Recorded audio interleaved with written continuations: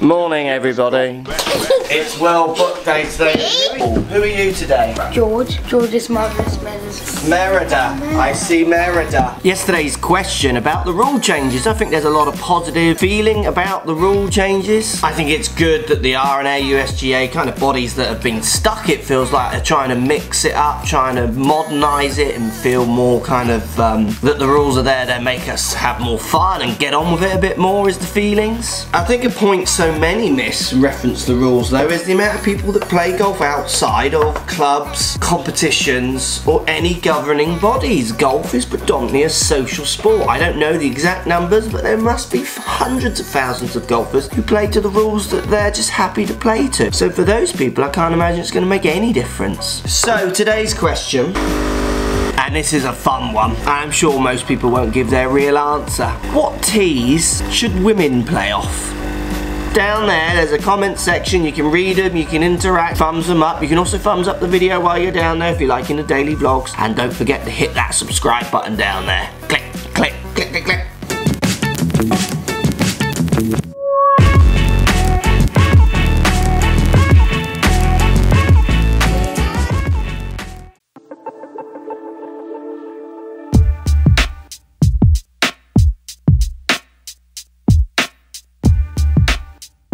So today's swing's a great one because this guy has already messaged me saying he's using some of the drills he's seen in other daily vlogs. So I think this is a really good way to show you how these videos can help you, and also how an individual lesson's always going to help because you can get lost. So he has told me that he has practiced the laying down of the shaft drill, you know, so where we talk about trying to get the shaft to feel like it's laying down as you start the downswing, and it's helping him get rid of his slice shot. Now if we start his downswing here, I would like to see that shaft lay down more. So I would actually like to see him be skilled at trying to get it to come, you know, in these regions, even slightly exaggerated. But there's something stopping him, which is where the individual lesson beats the video, which is why I try to keep my videos as entertaining as possible, because you can watch golf for entertainment and a bit of education, but it's never going to replace that individual lesson. Watch, as he moves back, I want to see this left wrist, so his lead wrist, gloved hand, definitely working differently. His wrist angles, then at the top we see again, the wrist angles playing a part here, so I don't like the fact that there's that hinge in relationship to his arm. I want to get that out, and then laying that shaft down that bit more for you will make a lot more sense. These kind of angles here with the club face, I'd like to see the face more kind of in this region. So we're going to do a bit of wrist angles while still talking about laying the shaft down a little bit. I think we could get this guy drawing it in no time at all. Heading into town, spend a bit of quality time with Mrs. C.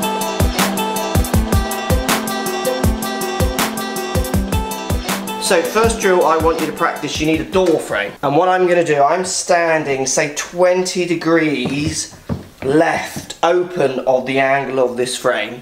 I'm going to make a demo backswing, no club, just with my left hand, and I'm going to come back and try and flatten my hand against this door frame. So you would be more here. I want you to get the feeling of flattening that wrist off, and you can do this on the way back, and then feeling a downswing as well where you're getting that wrist flat against that door frame. Still feel like you're twisting and opening your body up, and then come through.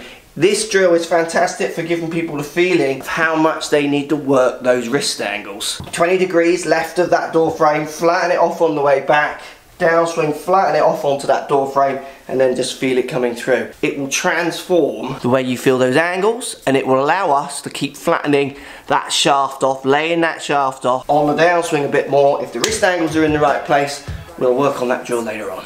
The best thing I think people will notice about that tip is my tat. So yes, I am now an Avenger. Orla gave me it from some sweet she had. She had one as well, so we put one on together. I'm not having a midlife crisis. Let's answer your questions.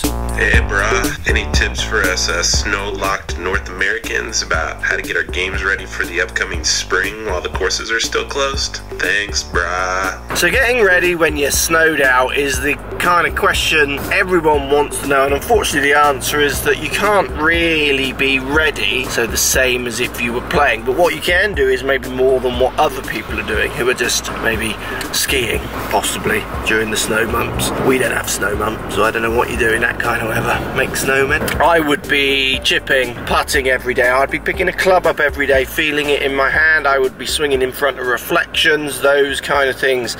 As a young golfer, when I was like dead keen, practice, practice, practice, it wouldn't stop me not being able to get on the golf course. I would still swing clubs, chip, putt on the floor, those kind of things.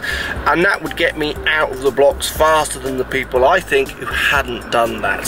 So you've got to lower those expectations. I don't think you will come out as good as you want. That's probably just a fact. But you can come out better than the next guy or girl if you do more than the next guy or girl.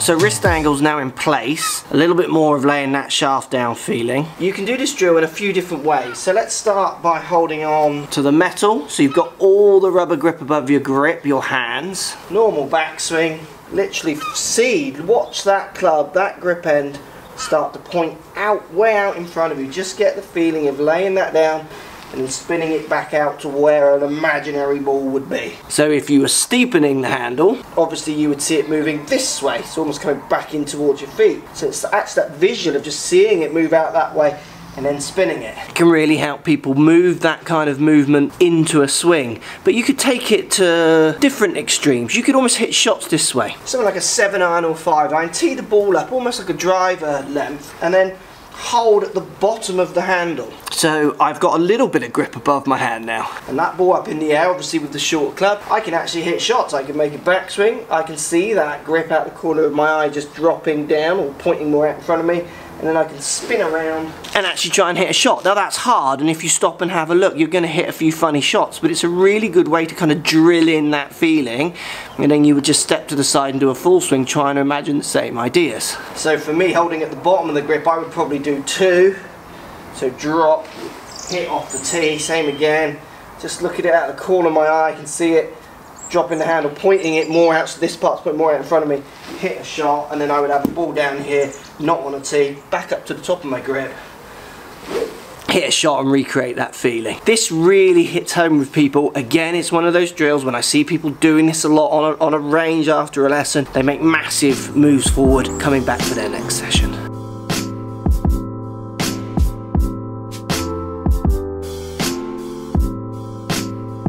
Right, there we go guys. Friday night is paella night. Oh yes, the paella is on. Thanks for watching as always. Make sure you thumbs up the video if you're liking the daily vlogs. Hit that subscribe button while you're down there as well. Apron, or as YouTube calls it, nice penny. Let us know your thoughts on the tees. Which tees should women play off? Hit that comment section up down there. Obviously there's a reason for this question. You know, I think it asks a bigger question than the obvious knee-jerk reaction. I do love chorizo.